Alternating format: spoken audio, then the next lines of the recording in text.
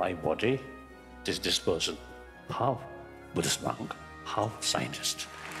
A new documentary, The Dalai Lama Scientist, premieres this month at the Venice International Film Festival.